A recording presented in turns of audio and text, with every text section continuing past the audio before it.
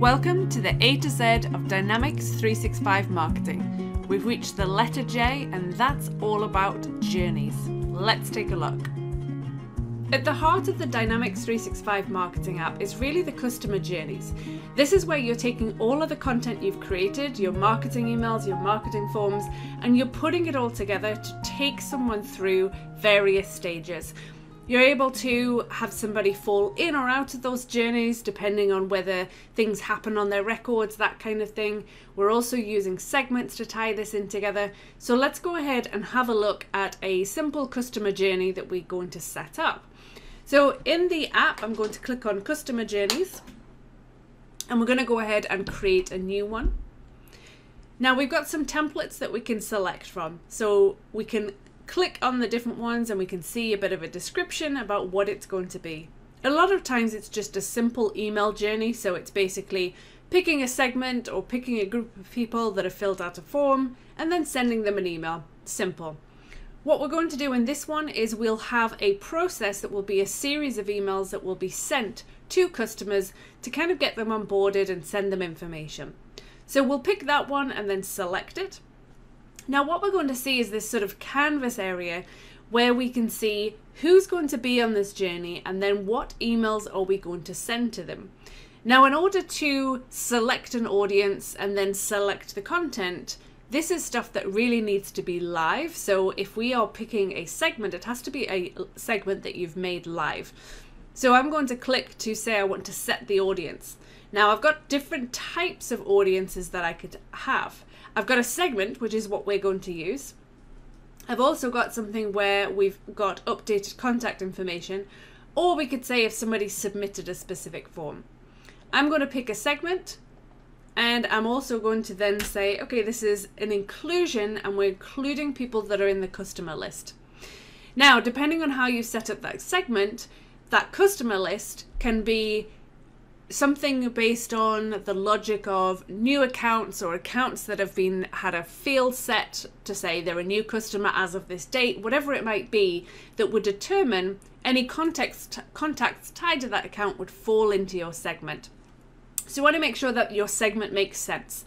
Then what we're able to do is say, okay, well, the first email we're going to send, we're going to choose an email, and we're going to be able to see emails that have been made live. So I'm going to pick email 1.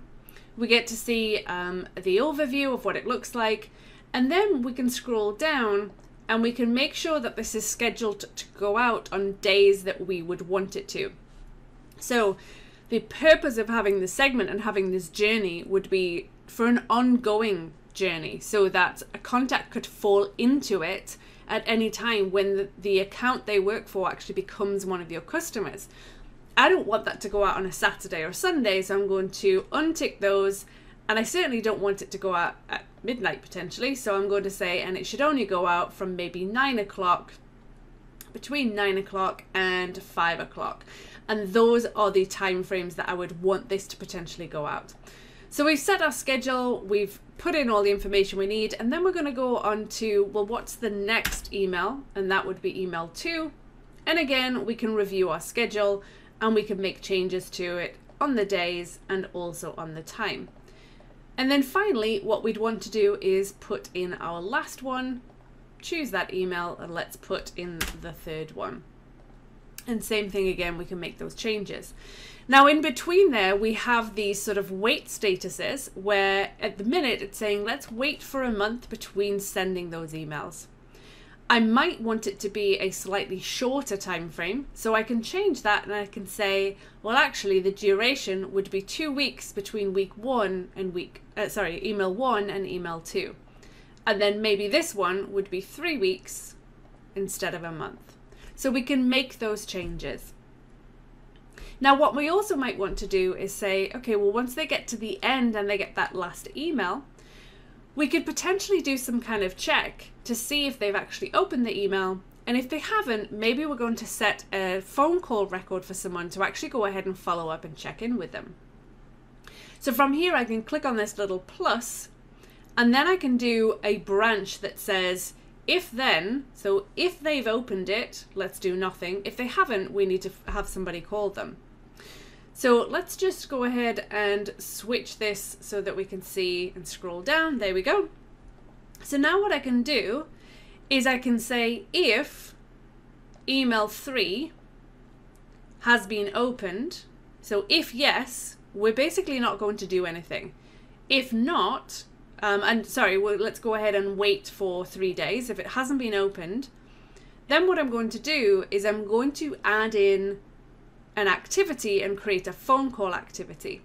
Now for this, I need to have set up a specific template for a phone call or a task or an appointment. So I'm going to go ahead and pick this one. And I'm going to go ahead and assign that to the contact owner. So I can set up information so that a phone call record will be created and assigned to somebody. If I go ahead and let's click on the General tab, so we can give this a name, or we can say New Customer Onboarding. It's targeted at contacts. I can also set the minimum consent. So I might say, okay, well, they have to at least have transactional selected. And then I can give it a start date and time. Now, if I pick the 8th today and I go ahead and I could actually change and set this time, even though it's already 2:50, what I could do is I could say, well, actually, let's have this start at 2. Now, because I've set it starts in the past, it's going to start trying to send those first emails as soon as possible. I then have an end date and time. So what I could do is I could actually set this way into the future, because maybe I'm saying I want it to go on for a really long time. I don't want to have to worry about it stopping. Or maybe it's a journey that I'm doing just for a couple of weeks, so I can set the time frame accordingly. We can also have recurring customer journeys so that the journey can recur over and over again. So for example, if we are trying to ask people to fill out information about a profile, maybe they are speakers at an event and we need them to fill that out, I can say that the journey will recur over and over again, and maybe it will recur up to 6 times and it will recur every 2 days. What I can also do is, let's say that you have, for this example, let's just remove those because this is not going to be recurring. Let's say in this example, we have a customer list, and that segment is basically saying, pull in all contacts where the account that they work at is listed as a client. If they become, if that changes and they're no longer a client, we don't want to send them the 2nd or the 3rd email. We want to stop them in their journey.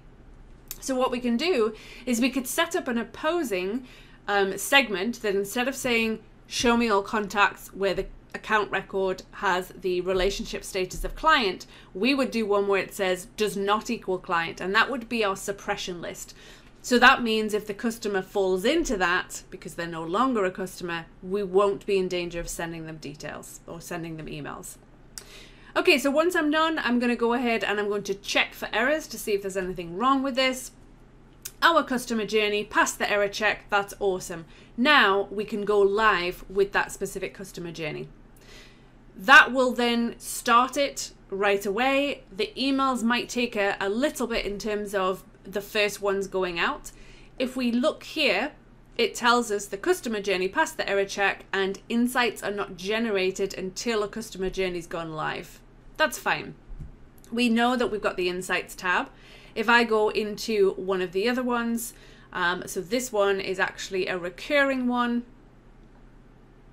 And what we'll end up seeing is we'll get some details where we can see the volume of times that journey has been processed, or the number of people that have gone through it. We've got a delivery funnel here, and then we can see some KPIs. So we can see some information about this specific customer journey. We can also look at the overview. For this one, we can see delivery, links, interactions, open times, and this is going to be about those emails that I've sent.